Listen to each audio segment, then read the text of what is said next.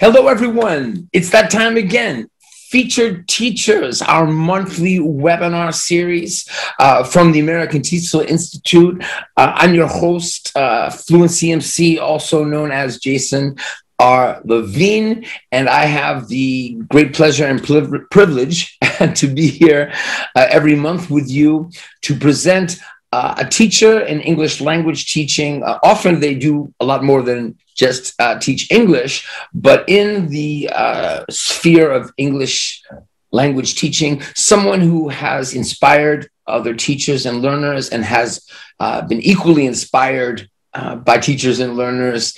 That's what it's all about. And I'm really excited because the person we are featuring for the month of May, I'm getting ahead of myself, May 2022 is someone I've been in contact with and friends with for a long time now. He's greatly inspired me, definitely made me a more inspiring teacher. His name is Kip Bohan. He's, speaking of known as, what did I say? Was it better known as? Also known as, he is better known as Kip Yellow Jacket, and he's known for the virtual world Virtlantis that he's been building for a while, and he's going to talk to us about that. It's exciting at a time where the metaverse is a buzzword all over the world. This is an individual who has known all about this metaverse for since it began, which is way before perhaps you believe it began, and more to the point, has always looked at it as a way to do innovative teaching and learning around the world. So we're going to meet him in just a moment. Thanks to all of you who are here live. Those of you who are watching the recording, thanks for supporting American TESOL Institute and our webinar series, Featured Teachers. Okay, Kip Yellow Jacket, Kip Bohan, welcome to Featured Teachers. Thanks so much for joining us today. Thanks, man. Nice to be here, Jace. Really appreciate the time and the opportunity. Well, it's just to me as exciting as it could be, because even though I've followed you and for so long and I've seen what you've done, I've never really had a breakdown of what you've been working on. And it's interesting because there have been some things you've been doing for so long, and then at the same time, recently technology has advanced in a way that I believe is making it even more interesting and exciting. So I'm really happy you're here, and can't wait to talk to you and see what you've been up to. Okay, awesome. And can I go ahead and share my screen? Is that okay? Please, yeah, awesome. Go ahead. Okay. Let's dive right in. Okay. Well, I don't have any concrete plan in terms of where the discussion should go, so feel free to lead me, Jason. Okay. There's so much to talk about. Really, we could spend hours, as you know, as we've talked about before. I've just got a little bit of snapshots from the history of Virtlantis in front of us at the moment on the screen. And you're absolutely right. So we're sort of at a point in time, I think, when virtual reality and this idea of metaverse is sort of being revisited. What is it? And the original idea, I think, of the metaverse dates back to like 2003 with a book, Snow Crash, I think it's called. And I joined actually in 2006. I got active in Second Life. My wife and I were working. I should probably make clear that my wife and I, we are also affiliated with the Oxford School for English. So we have this school in Germany and Austria. And so at the time we were working on a 2D storytelling platform. And I immediately got interested in Second Life because I looked at that and I was like, wow, we could potentially add this on to the 2D storytelling platform. So you could have the advantage of working with a learning management system like Moodle, and having people, making use of storytelling and whatnot, and then potentially have people go from a 2D storytelling experience into a 3D environment. And what year was this? I think you said it, but I just want to make sure everyone's late 2006. Yeah. So basically, 2006. I remember 2006, where it was like the idea of a learning management system. To me, I could see the advantages of it, but it seemed so boring. So I think you were lucky because you somehow had the advantage of finding out about this. I mean, I remember Second Life, but never thinking about it as a way to, for education to work in an education setting. So what happened? Was there like an aha moment where you were just like, oh, this is the way that it's going to work in the future? Well, at that time, we were really limited in Second Life, so we didn't have in-world voice. We had to supplement it with things like TeamSpeak or Skype even to try to bring voice into the virtual environment. But as far as the learning management system is concerned, one of the things that immediately became clear was we could try to connect objects within the virtual environment to a learning management system, so quiz objects, for example. This was something that was experimented with. It's not something we really got into big time. But there was another project called Sloodle, which tried to make use of Second Life and Moodle, and they had some success for several years. Myself, I got involved with a programmer friend, and we worked on Claroline, and of course, he being a programmer did most of the programming work, but he basically, it was a proof of concept kind of a thing, so we tried to prove that this particular learning management system could also be integrated with Second Life. And so, yeah, we did things like that, way back then, probably around 2007, 2008. Great. And was it difficult for you to kind of convince people that this was something like to bring people on and do it? Was it just people that were really into Second Life or into computers and coding or things like that? Or was it easy to get people to figure out just, your average person that wanted to learn a language? Right. Well, I think I know that Virtlantis, right around 2008, I think we could say that Second Life, 2008, 2009, experienced a kind of peak in terms of like interest and activity. So we really benefited from that because language educators and all kinds of educators came into the virtual environment to try to see, how they could make use of the environment for language instruction. And what we're trying to do now is, once again, position ourselves for such an onboarding of language educators.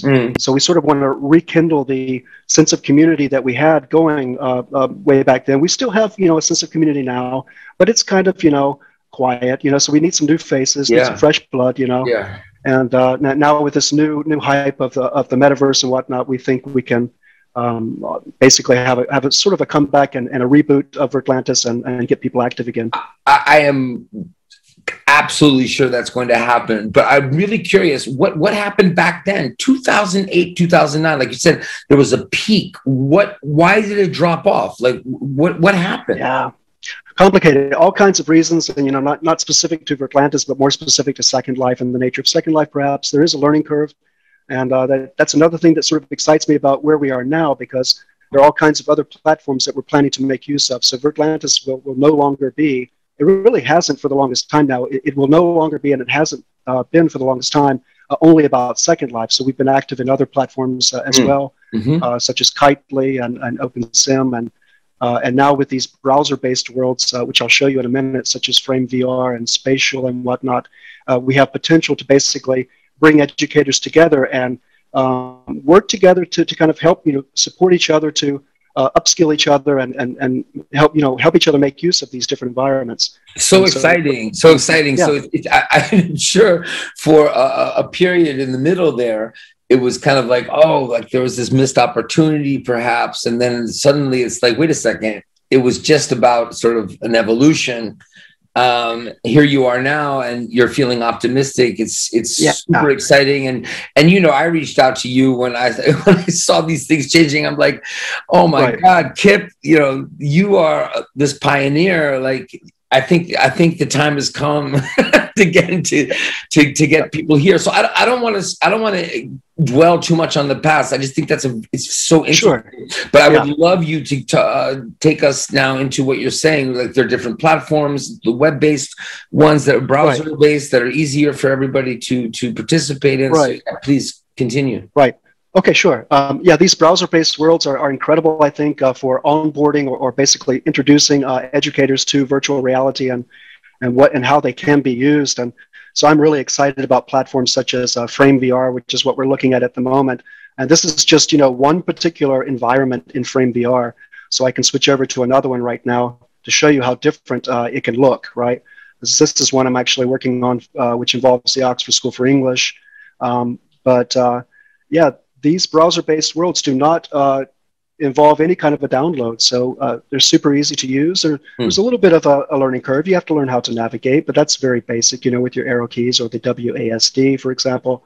And, what I'm interested in doing is trying to connect with other like-minded educators to show them how to use these platforms, how to even create their own environments and whatnot. So our goal at Virtlantis is not to bring people and to, sort of isolate people in certain environments, but to instead show them how they can make their own environments. And then maybe there's enough win-win that we can link these environments. So I'm thinking more in terms of multiverse, connecting different types of virtual environments and making use of them in pedagogical ways. And what if I'm a teacher and I'm like, look, I love the idea of making my own environment, just like I love the idea of making my own materials, blogging, everything else, but I don't necessarily have the time, or can I get in on one of these virtual worlds? Can I use something that's already kind of pre-made for me? Absolutely. And the cool thing is that there are various entry points, so whether it's Second Life that piques your interest and gets, acts as a sort of entry point, or Kitely, for example, which is where I'm at here, or one of these browser-based worlds such as Frame VR or Spatial. All of these environments have a pedagogical potential, of course, and the ultimate aim is to basically reignite or rekindle this community of practice that we had going for so many years. I mean, I've worked with all kinds of incredible educators from various countries. The nature of Virtlantis is very, multi-culti, very multinational, multilingual, because it initially our focus, and even still, our primary focus is language learning and language instruction. So that means we attract all kinds of educators and learners from various countries. And we can basically help each other to upskill and to quickly, conquer any kind of learning curve that there might be, Yeah, I'm just smiling because I'm just looking up and seeing like the linking words and the adverbs over there. This is. But this is right. When I first had this, my aha moment was when I was already so convinced that the lexical approach and chunking and collocations was the way to teach and learn a language, but then how can students get enough exposure to them, then having this moment where it was like, my students could remember like commercial collocations from billboards and from magazines and from television. It's like, how can we do it so they can just see them the way they see them and hear them, and it's so are we going to put signs in the classroom? So then it was like, okay, the internet comes along and things develop more, and it's like, okay, I'm making these songs and these videos, that's great, but this imagine if you can just have them change, have those chunks just appear. It's wow, it's so well, you can I mean, even in this particular environment, they have what are called scenes. And so what you're seeing right now could totally be switched out instantaneously, and you could see new objects automatically, so cool. Right? So incredible potential. I mean, what you're looking at now is a scene for the Matura examination in Austria, which is where I'm at. And so it's like the final school leaving exam and for English. And so that's what the focus of this middle section is right now. Over here, I'm working on basically an info area for the Oxford School. And over here, we'll basically connect Virtlantis and have general information about Virtlantis and teleport links and different ways of like going to other places from here. And this is just a starting point, really, Jason. I mean, there's so many possibilities. It's incredible. Yeah, it's aesthetically so pleasing. Like it feels so relaxed. Just having you kind of taking me around here. Do you feel, as I feel, that it's really just a matter of, people can look at this and think, that's great, but why? I don't understand it, whether you call it a learning curve or whatever. We can go back and look at, just social media and navigating, how to use Facebook or how to, isn't it just a matter of time, really, right? Investment. Sure. Get used to it, and it shouldn't be something to stress people out. It should be something that's like, it's just coming, just like other stuff comes, no? Yeah, and I think it's that learning curve can be quickly overcome by having others who help you, right? So it really helps to be able to come into an environment, especially one that has a steeper learning curve like Second Life, and to be able to ask questions and get answers to those questions. And early on when I joined Second Life, just to go back into history a little bit, I noticed that there were certain people that were like information hoarders, so people who kind of like learned how to do things and then didn't want to share that knowledge. And I sort of wanted for Virtlantis to position itself as the opposite of that, right? So to be very open with ideas, everything's being shared, and all about trying to achieve win-win. I'm curious, do you feel that same vibe now, or is it different? I mean, do you feel people are still trying to sort of keep things away from other people who are coveting information? Not necessarily. No, I think there is a lot more sharing going on nowadays, Jason. But that's also from my own personal experience. I'm now a lot more experienced in Second Life, and I don't necessarily go looking for others to show me how to do some of the basics, for example. Right? Okay, right. Yeah. So yeah, I see. But early on, I wanted to look over somebody's shoulder, to kind of see where they were and how they were doing the incredible things they were doing. And I think it helps to have, people who can basically help in such a way in all of these environments, I just have to say before I forget, when I talked to American T-Cell Institute about bringing you and featuring Virtlantis and everything you're doing, and the guy JP who's in charge, he's like, wow, I think we did an event in Virtlantis years ago. So I did a search and I saw American T-Cell Institute. It was like 2009. Right, was in Virtlantis. So how cool is that? We're talking about Jason. Yeah, check this out. I think I have an image of you somewhere. Well, there's that too, but even earlier than me. Yeah, I think it was like 13 years because I wasn't connected with you in 2008 or 9. I mean, it was just amazing that again. So it really makes where. Oh yeah, hey! Can you send that to me? I want to do like a flashback Friday with that tomorrow. Sure thing. Like that was 2013, right? Yeah, that's 13. No, it was 2009, if I'm not mistaken, that American T-Cell Institute hooked up with you, and that's just so amazing. I mean, it could be this kind of like weird, kind of depressing thing if it weren't for the fact that things are coming, not even just coming back. I think in history will show us it's just more about a continuum. It was just about when and where this was all going to, really start to come together and right. And it's just so exciting and so wonderful that you are here and others like you who, from the beginning had a vision of how it could help people teach and learn languages. So right. to that point, teaching and learning languages, can you talk about where you see things going with Virtlantis, and so teachers who are watching, because that's our main audience, like what should they know about what can happen in a virtual world like this? Sure. Well, one of the things I'm thinking about doing in terms of trying to help stimulate community again, because that's ultimately where it's at. We need activity. We need minded people with common interest coming together to share ideas and support, etc. And one of the things I would like to bring back with this reboot of Virtlantis is the launch room concept, which was a very simple idea way back, a long time ago.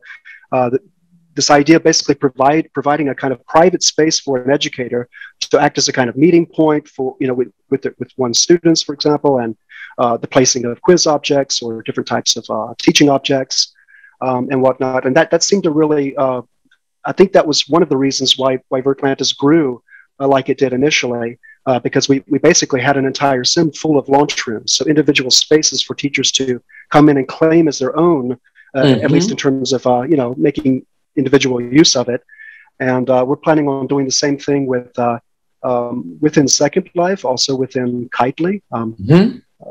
These will have also classroom-like environments, such as, this is just this is actually a very old classroom environment, but you can imagine something like this. I'm using this as a starting point at the moment, but we will be making our own custom sims again and custom learning environments. But imagine, just as an example, being able to come in and claim the space as yours as an educator, and then place your things, decorate as you wish, and sort of use it as your meeting point. Yeah. So things like that will be provided. Even entire sims or regions, if that says anything to you, Jason. Do you know what I mean by that? I do. Okay.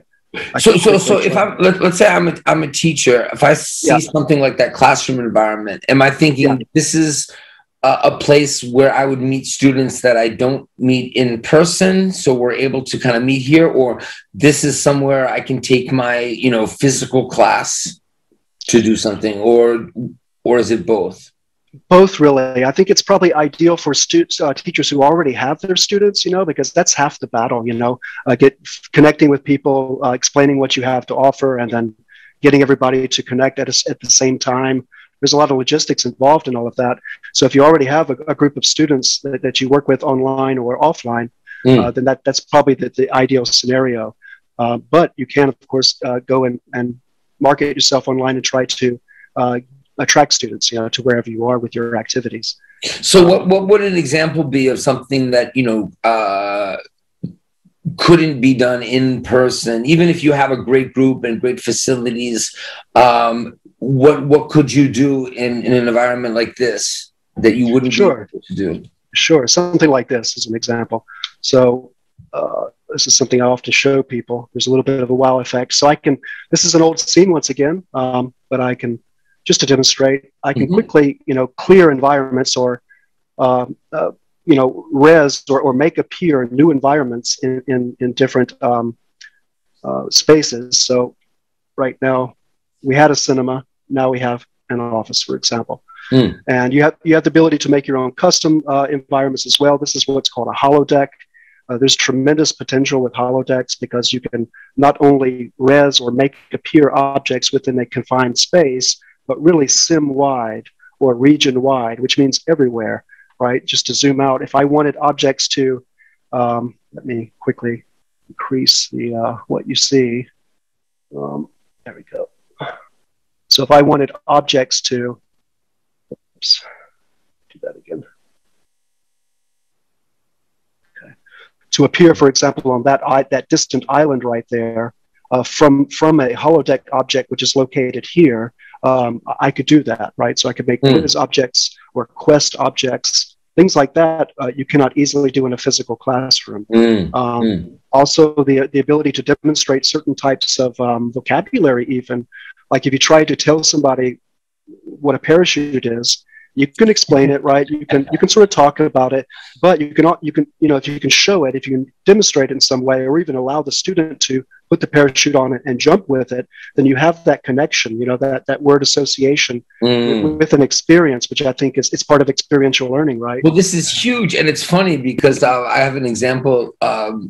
Where I was in a classroom not too long ago, and a student asked, we were talking about a schedule, and is a schedule a physical thing or not? And I happen to have my physical schedule in paper-based schedule in my bag. So I took it out, and it's kind of like, oh, they can see it, So in-person learning has that advantage. If you look at very old distance learning, where it's like, okay, you're here with me. But then if that student was asking, what is a frying pan?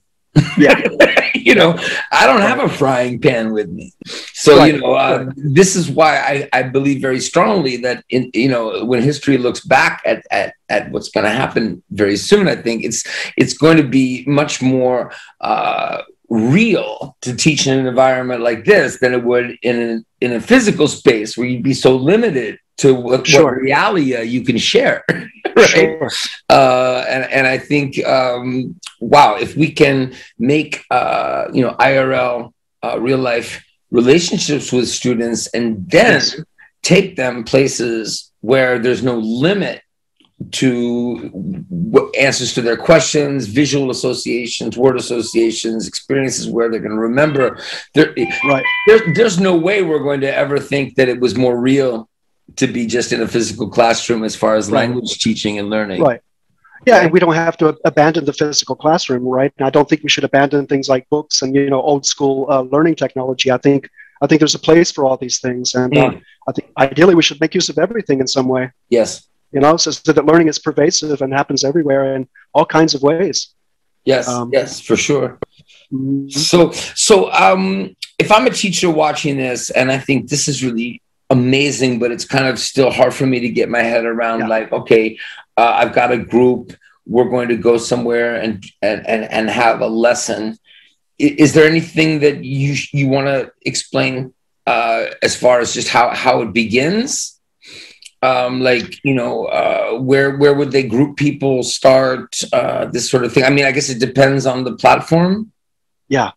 Well, because we're in the process of really reconceptualizing things at the moment and rebooting things, as said before, lots of things are work in progress. But to be honest with you, Jason, I like that, because that means that when other people join us, a lot of things will be very new. And so people joining us now in terms of like joining the community and deciding to take part in things will be able to help sort of build things at the same time, their own projects, their own environments, but they'll also be able to see the new Virtlantis, so to speak, take shape and form, because there is lots to do, but that involves learning, right? So that's a good thing, I think. It gives us something to talk about, gives us something to collaborate on, and etc. And what I would love, and I hope you're thinking about, is some kind of open house when you're ready, where people can just go and you're showing people around.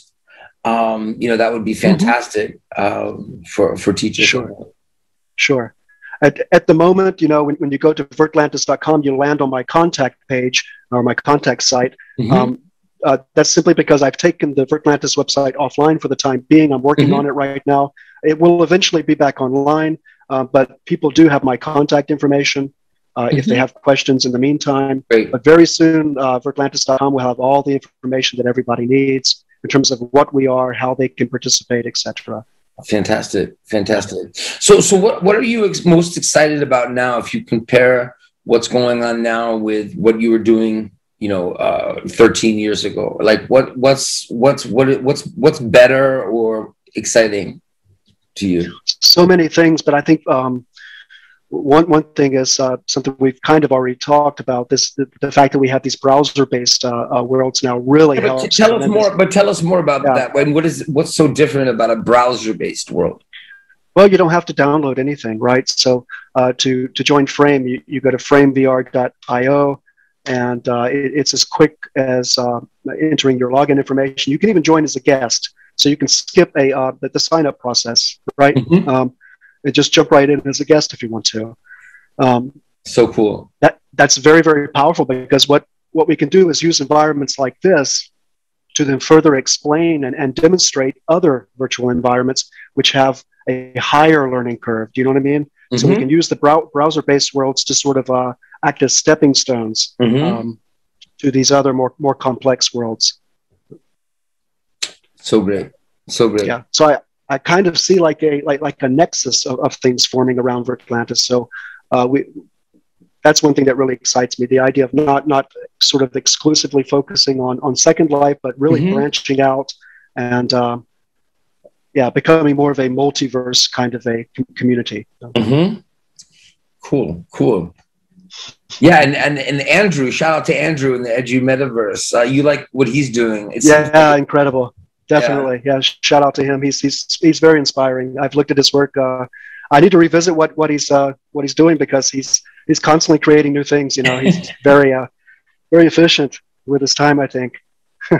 Yeah, I mean, as you know, when I met him, I was like, oh my God, I got to talk to Kip immediately, because this is you guys are doing the same kind of thing. Yeah. Right. Is there anything particular? Just thinking about Andrew's focus is sort of just general subjects for young learners, math, science, things like that. Yeah. Is there anything particular to language teaching and learning? It doesn't have to be just English language teaching and learning, although, our audience is mainly English language teachers, that you'd want to focus on at this point, like to tell us about, since that is, you have that expertise, that's your background. Well, I guess I would say, often when I teach online or in so-called real life, I ask students the following question. So when you think about language, when I say the following, language is everywhere, what do you think I mean? And I of course get all kinds of responses to that. And the answer that I'm looking for is the fact that language is everywhere. It's associated with everything that we see, right? So every object has some kind of language associated with it, and not just a noun or an adjective, but a myriad of associations, right? Yes. So virtual environments, in my opinion, lend themselves very well to language learning, because you have not only that visual association with all kinds of vocabulary, but you also have the ability to sort of have direct experience with that vocabulary. So it's hard to explain a little bit, but No, but that's huge. Yeah, I mean, what it makes me think of is just how the effort that textbooks make. If you look at language learning compared to other areas, just the efforts textbooks have to make to try to, get things more visual for learners. It's not that we don't learn in different ways. I mean, we know now language styles, learning styles is kind of all together, but we know visual is the biggest one, probably, and the visual experience that's visual, not just looking at a two-dimensional picture.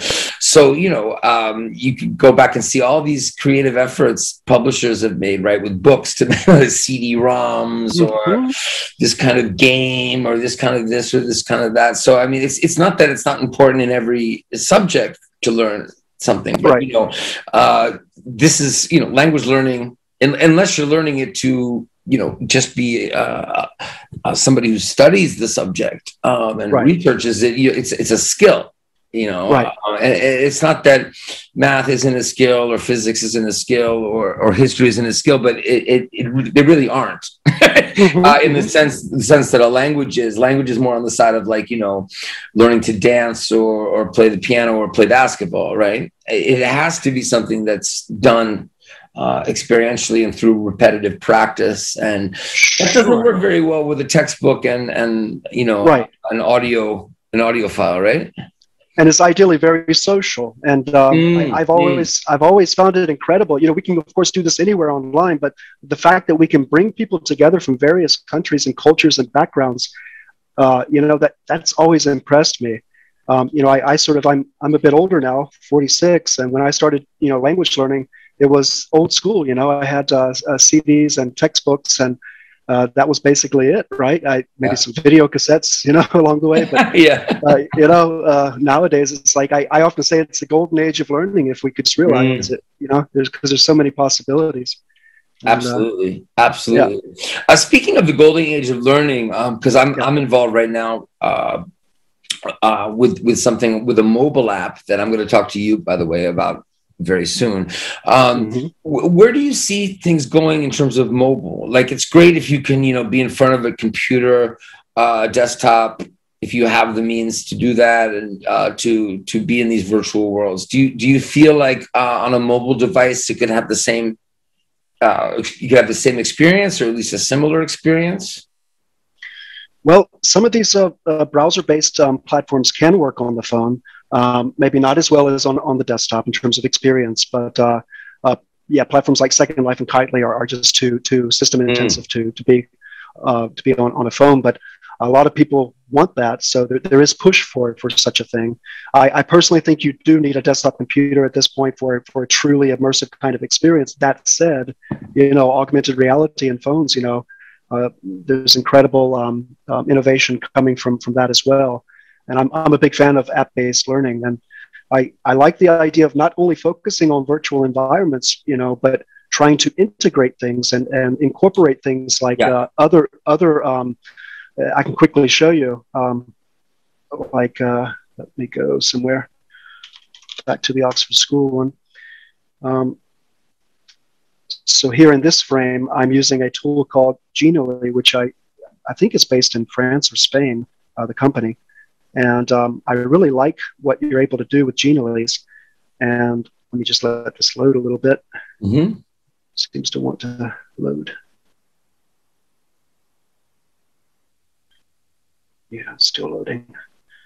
anyway, without opening it, just to explain it to you, this right here is nothing more than an image, but when I click on it, after everything loads, it normally opens up a window. And I'm using this as kind of like a gateway for different groups that I'm working with. So the idea is to give them a starting point for their learning.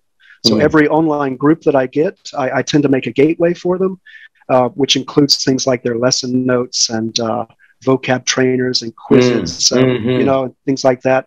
And so I'm trying to incorporate these gateways in these browser-based worlds, so as to give them this, this virtual world component to the gateway experience, so to speak. Yeah, and I love the idea. I love the idea, and I think this is where I see things going. Like the app that I'm on now with all these learners, it's a very recent thing, just in the last like 10 days or something. You know, if we could take those people off the app and go do something in Virtlantis, right? Yeah. You know, take the people off the app, go do something here and there, and go back to the mobile app for all of the chatting, all of the reactions, you know, all of that. Then it's kind of like it's that field trip thing, right? It's that go into, you know, or not even just that, even just, it's like watching a movie or going to the theater or whatever, you know, but and then where do you go after to talk about it? Maybe somewhere else, right? Right. And the goal with these gateways is to make, you know, learning as immediate as possible in terms of like, you know, if you feel like learning, you can jump in, you know what to do, everything's clear. So I can read an article here, I can look at some infographics here, I can, you know, check out quizzes, test, watch some videos, study vocabulary. And if I want, you know, to be social, I click here and it takes me into the browser-based virtual world, and I can connect with my classmates or my teacher and, you know, have a conversation, you know. And then from here, the adventure can continue on to other virtual environments, you know what I mean? As a guided learning experience or as a kind of self-paced self-paced exploration. Yeah, it's funny. I don't know if I told you this, if we talked about it, but I had an experience where we were in one of the Frame, in the Edu Metaverse on Frame, with a school, a language school, and we went with them to kind of show them all these different things. So Andrew was guiding everybody around, and then at the end of this amazing tour, this language school, the people representing the language school said, "That's great, but you know, where's the classroom where students sit down and..." Sure. You know, but I gotta say,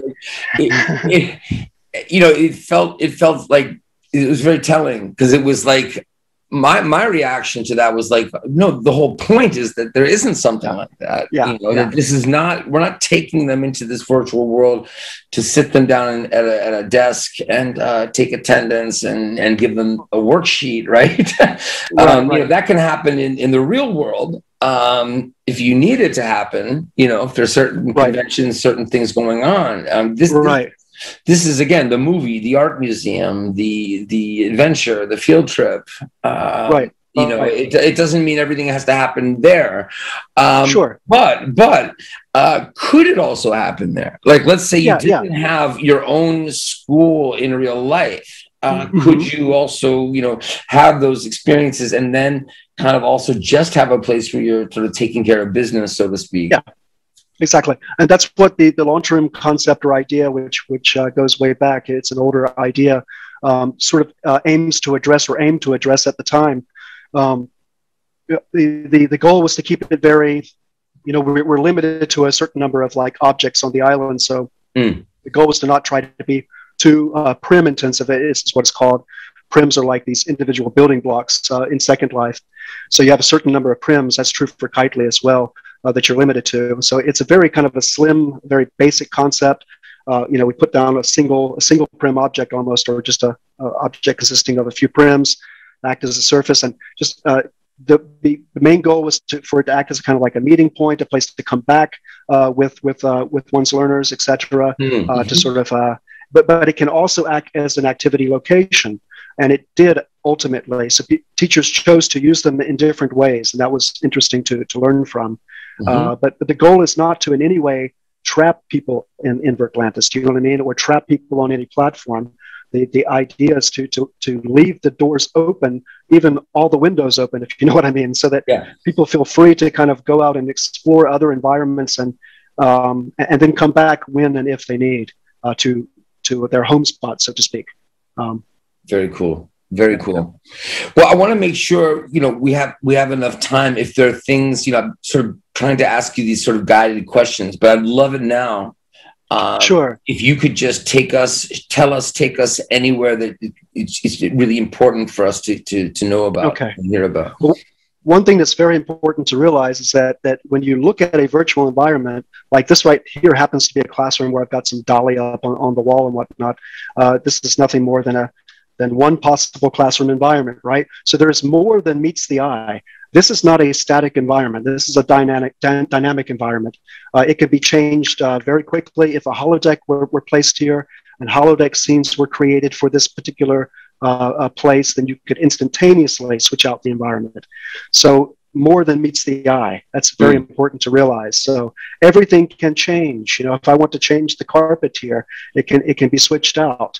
So we have the ability to customize environments in all kinds of incredible ways. And that's true for I think all of these platforms, including the browser-based worlds. And what would be an advantage? What would be an example of an advantage of that for language learning? Well, I mean, it keeps things interesting, doesn't it? It keeps things exciting. So, for sure. And also the ability to have theme-based experiences and theme-based environments. That's what I was thinking about. Yeah. So maybe you're doing a lesson on climate change, well, I've got something here in the browser world for that, because that's one of these mature topics that they have to focus on. So you create a little, I'm going the wrong way. You create a little environment for that topic, Let me get there. Yeah, so here we are. This is just a little space, that can be sort of allocated to this topic, and then within the space, you could have different types of interactive objects. These happen to be audio files from a textbook. Okay. So here again, we're integrating textbook content, with the virtual environment. So there's that bridge, from the real life classroom to this virtual space, and then from here, from this one little space, I could easily jump to other spaces, and not only Virtlantis spaces, but other people are also making virtual environments. So we could also connect with their environments in terms of exploring them and making use of them if they're open to the public. Yeah, how is that a seamless thing now, or is that in the future where it's going to be easier just to like jump around to these different virtual worlds? Well, with the browser-based stuff, it's fairly simple. It's just a matter of going between tabs, right? I can be here, like I'm in this world right now, but I'm also in frame. This is spatial, and now I'm back in frame. So I'm in both places at the same time. The onboarding for worlds like Second Life and Kitely is a little bit more complex. You need an account. It's not rocket science, right? You need to download the program. You need to create an account, choose a starter avatar. But there's a little bit more involved. So, but I would imagine going forward, things are just going to get easier rather than harder. Definitely, and our aim will not be to gate anything in any way. So we want the doors open, and we want people. We want to help people get to these different environments and to make use of them as if they were one and the same. You know? Just to quickly show you something. Please. That I've been, there's even the possibility of doing things like virtual within virtual. So here I'm inside frame, and I've got an object on the wall here. When I click on it, I can open it up. And so although I'm in frame, I can also go into spatial, right? So within one virtual world, I can go to the next virtual world. Very cool. You see what I mean? Yeah. And that's pretty cool, you know. Yeah. I think the same thing can be done in Second Life. So you can actually place spatial or frame on an object. I can quickly show you. So in Second Life and also in Kitely, you have what's called web on a prim. So you basically have the ability to put a website on any object very quickly. And So there again, you have that ability to sort of like explore another world within Second Life or within Kitely, and that has potential, I think. Wow! I can quickly very cool. Try to show you if you want me to. Yeah, I'll quickly do it just so it's clear. So things like this need to be explained to people, so that it's easier to do. And as a beginner, you often struggle to figure things like this out, but you can see how fast of a process it is. Yeah. Well, especially like when you're ready, like just inviting people and just kind of following you around and checking stuff out. And I think it's really very important that you are patient and waiting, because there's nothing worse than people, being invited too early to these things and not knowing what to do, and the people creating them have to say like, well, it's coming, or this is coming. Like, it'd be much better, obviously, for people who, unless they're people more more like-minded who want to be in that stage, sort of the pioneering kind of developmental stage. But I mean, the majority of people obviously just, either they're going to come in and just get it quickly. I mean, of course, a bit of a learning curve, or they're just going to feel like alienated from it and they won't come back. Right. Right. That's why it helps to have people that you can ask questions and a community that is welcoming. This is true for all kinds of communities. I think we know this from, I'm also interested in things like Linux and the Linux community. Some communities are more supportive than others. And that's right. Well, what else have we not seen that you would like us to see? So much. I figure that's why, I'm thinking if we have like, about 10, 15 minutes, what would be sort of, you think most, again, especially language teachers, like what maybe would be like, oh, wow, this could be amazing to do. Well, I think one thing I'd like to make clear is that, Virtlantis is not all of Second Life, right? So Second Life has many different islands and environments, or sims and regions and whatnot that you can visit and make use of. So it's, in many respects, where we are now, we're at Edunation, and Virtlantis has a location there. This is, in many respects, like a big launch room, because we are not limited to carrying out activities within the space. We can go elsewhere to other environments that might be more conducive to whatever we're trying to do. Or might have the environment that we want, because some environments do take time to create. So that's something to realize, that you, just like the internet, right? You don't isolate yourself to one website. Right? That's right. That would be boring, right? So you explore the internet and you go to all kinds of sites, and that's true for Kitely. That's true for all of these worlds, really. Frame VR, as you know, other people are creating all kinds of nice environments.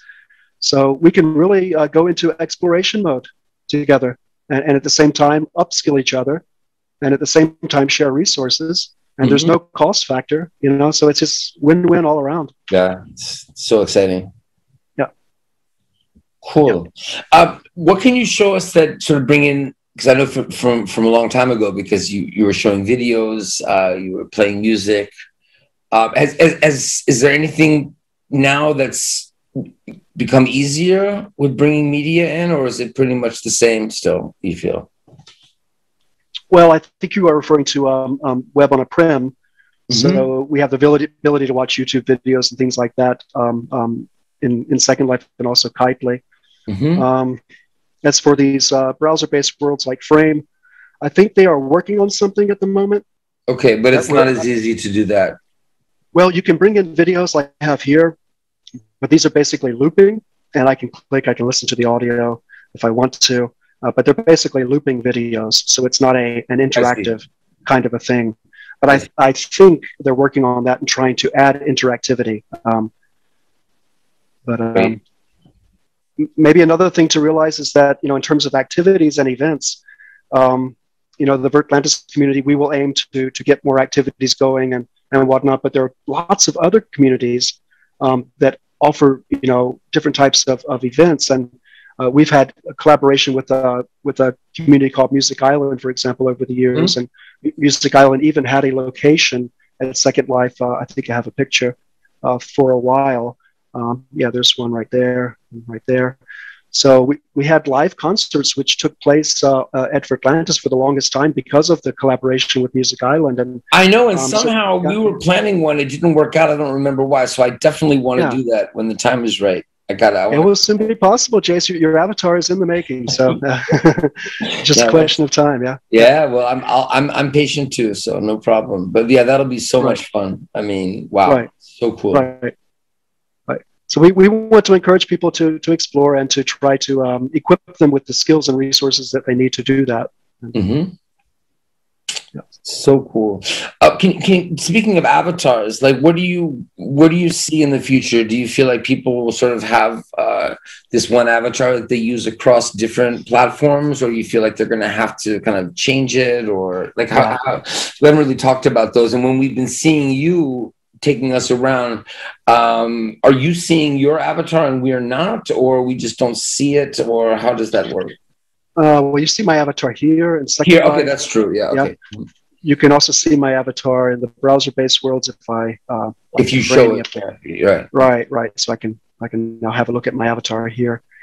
There's Ready Player Me is I guess it's a company. I guess you could say. I don't know a lot about the what's behind it, but they seem to be promoting the idea of an avatar which you can use on various platforms. And recently Spatial used to have these avatars that were legless, which is kind of a strange experience for some people, they've now started using Ready Player Me avatars. So you can upload a picture of yourself, and it will kind of create a custom avatar based on your actual physical self. So nice. I had the experience. I mean, I know you had this experience, years and years ago. But for me, it was really just recent, and for other people, they haven't had it yet. Where I was, on the Edumetaverse as an avatar, meeting with people and doing stuff, and it was so interesting because what I was doing while all it was happening was also, drinking coffee, filing my nails, like doing stuff in my own world here. And it's so different from Zoom, where you feel like, or something like that, right? Or the kind of traditional online classroom setting where if you're going to do stuff like that, you're going to turn your camera off. And then people know your camera's off, or you're going to have your camera on. You have to feel like you have to pose all the time to make sure people think you're interested. It was just so liberating to have this avatar where my first feelings about an avatar would be like, it's so fake. It's not like I'm really there. And it was interesting, this sort of paradox, that happened for me, where it was like, God, I feel like I'm really there with my avatar, and I feel like I'm really here as myself. It just feels so much more real than a freaking screen. And it was at that moment where I felt like I see how the screens are going to disappear. Like, it's just so fake to have, my face on a screen. And this avatar thing is so much more real. When you hear someone like me talking about it, do you feel like, oh God, yeah, that was like 2008 when I had that experience? Well, people relate to their avatar in many different ways. Some people even refer to their avatar in the third person as if it were something, else. I personally have always seen it as kind of an extension, not a replacement of me, but an extension of my real life self. And I think that's a healthy way of looking at it, or at least that's how I choose to look at it. But yeah, the avatars are getting better and better, and I think the avatars shouldn't necessarily be the central focus. I think the focus should be use of these worlds and exploring these worlds and whatnot. So the avatar is more of an aesthetic thing. That said, it is also an important component when it comes to overall experience. People do want to feel good in their skin. You know what I mean? Well, I can also just imagine, and actually, you've probably had real life experience with this, whereas for me, it's just something I'm imagining, which is that based on my experience of being an avatar for the first time, which is I started to think like, students who are maybe more shy to be on camera and on screen, if they're an avatar, would they participate more? Would they feel more comfortable because they don't feel like everyone's eyes are on them? And I'm thinking, well, of course, that this could be potentially huge But have you had that experience? Like you've had students? Yes. Okay, tell us about that. Because I think as a language teacher watching, that's a big one. Yeah, it can be really good. People react differently. So you can also experience nervousness, like if you have a presentation to do or something like that. Also because there's so much to be aware of and on top of, when doing something like a virtual world presentation, especially if you're new to platforms like Second Life, etc. That said, I think the avatar can make confidence building easier. I personally have experienced over the years, we've had activity participants that have not basically transitioned from participating in learning activities to offering their own learning activity. And that was part of the philosophy too, was that everybody is a learner and everybody is a teacher in some way.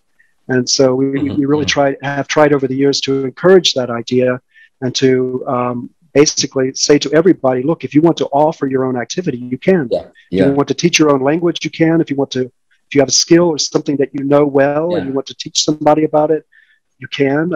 I'm reminded of a student that was really into reading, and he simply wanted to sit in these virtual environments and read with people for pronunciation, practice and things like that.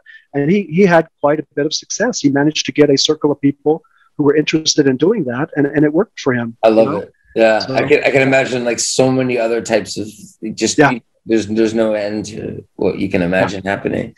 Wow, really, really cool.